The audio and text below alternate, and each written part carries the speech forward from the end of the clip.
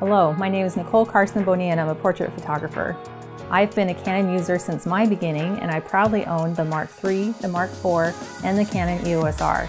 I was super excited to hear about the new Canon EOS R5, so I decided to rent it for the weekend along with the new RF 24-105 f4 lens so I could take them for a test drive and be able to compare portraits taken with the R5 camera to those taken with my Mark IV and my EOS R. I love doing experiments and analyzing data, so I'm going to take you along as I geek out over some comparisons between the Mark IV, the EOS R, and the Canon R5. And I'll use my three favorite lenses, which are the EF 24-105 f4, the EF 24-70 2.8, and the 50 1.2. I include detailed zooms of the portraits so you can decide for yourself how they stack up. I styled my model Heidi in a warm, casual outfit and seated her on an old steamer trunk in my studio.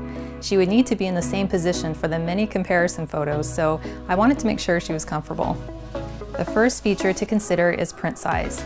Here are two portraits showing the size relationship of the 30 megapixels of the Mark IV and EOS R and the 45 megapixels of the R5. Without any enhancement software, 30 megapixels produces a photo that can be printed at roughly 14 by 18 inches at 300 dpi. The 45 megapixels of the EOS R5 produces a photo that can be printed at roughly 18 to 23 inches at 300 dpi.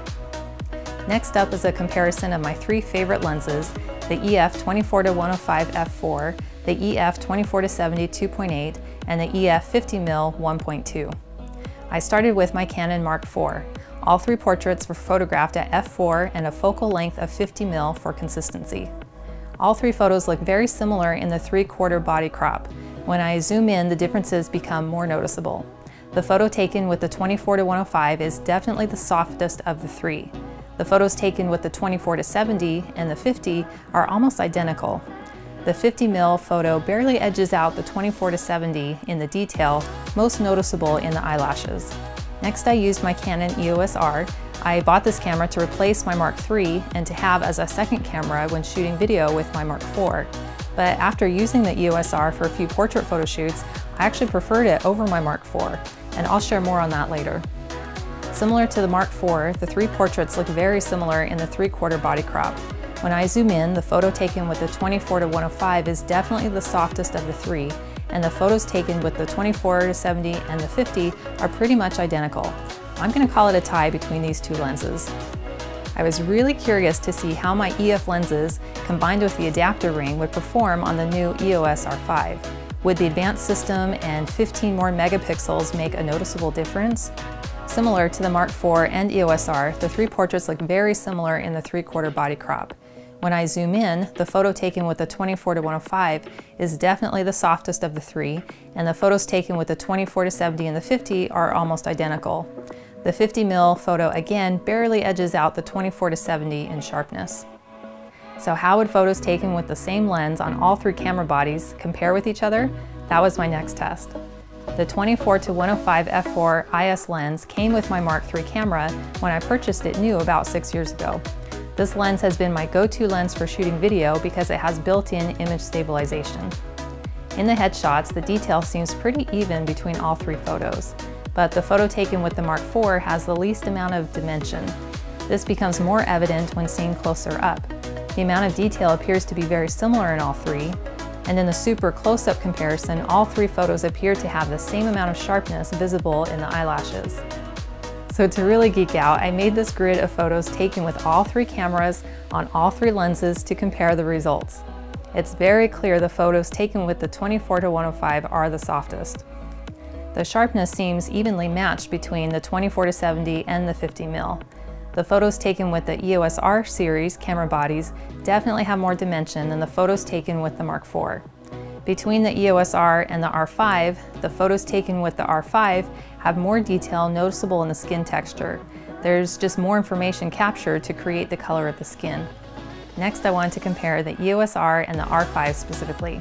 For these two portraits, I zoomed all the way out to 24mm and used the EF 24-70 2.8 lens. At this crop, the only noticeable difference is the R5 shoots a little warmer even though both cameras were set to neutral color and daylight white balance. I zoomed in proportionally to each other to compare the size of the EOS R's 30 megapixels compared to the R5's 45 megapixels. The sharpness appears very similar to me. Then I zoomed into both of their faces to see how much detail was still visible. This is very important when I shoot full-body portraits such as dancers. I wanted to see how much detail would be in their eyes and faces for me to edit and enhance. The R5 definitely has more noticeable detail at this zoom. My last comparison was between the EF 24-105 and the RF 24-105 lenses on the R5. I wanted to see if an upgrade to the RF lens would make a noticeable difference. In the headshot, the sharpness appears to be very similar, but the RF lens has more depth of color. In the close-up, the RF lens is noticeably sharper in addition to having more depth of color. In my opinion, from a practical standpoint, if you already own the EF version of this lens and you plan to upgrade to an EOS R series camera, then spending an extra $1,000 for the RF version of the lens may not be worth it, unless you're going to print sizable enlargements where the detail could be appreciated. But if you are new to the EOS R series, then the RF version will be awesome for you. I prefer shooting with my EOS R over my Mark IV for the following reasons. The first two reasons go hand in hand, namely the auto eye focus and tilt-out LCD screen.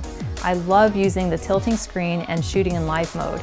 I can easily lower or raise the camera to get the angle I want without having to kneel down, sit in a chair, or climb on a stool. This really reduces eye fatigue from not having to look through the viewfinder during a long photo shoot. With the auto eye focus, I can take my shots with confidence even though I'm not manually placing my focus on my subject's eyes. My third reason is the lighter weight of the camera body. It makes a difference on my back and arms after a long photo shoot. And fourth, I appreciate the increase in sharpness and depth of color the EOS R captures. The EOS R5 provides all the same benefits of the EOS R plus 15 more megapixels. For me, the extra megapixels of information make a difference on wider, full-body shots, particularly with dancers. I also love the quickness of the shutter. It's definitely quicker than the EOS R, which is valuable again with dancers requiring action shots. I shoot a lot of video, and the R5 has some really cool video upgrades over the EOS R that require a separate video review. The R5 also has some advanced features over the EOS R for sports photography that I don't necessarily utilize in my studio portrait. If you currently own a Mark III or Mark IV and you haven't upgraded to mirrorless yet, then I think the R5 is a fantastic choice. If you're an event photographer, such as weddings, and you really don't need all those megapixels, then I think the R6 would be your best fit. If you currently own the EOS R and you don't print larger than about a 16x20, then the nearly $4,000 price tag of the R5 may not be worth the upgrade. But if you do large prints and you require a lot of detail for creative editing like I do, then the R5 is the best choice. Thank you so much for watching. I hope this information was helpful to you. And if you like this video, please don't leave without clicking the like and subscribe buttons below. Then I can keep making videos like this one and take you behind the scenes to my creative photo shoots.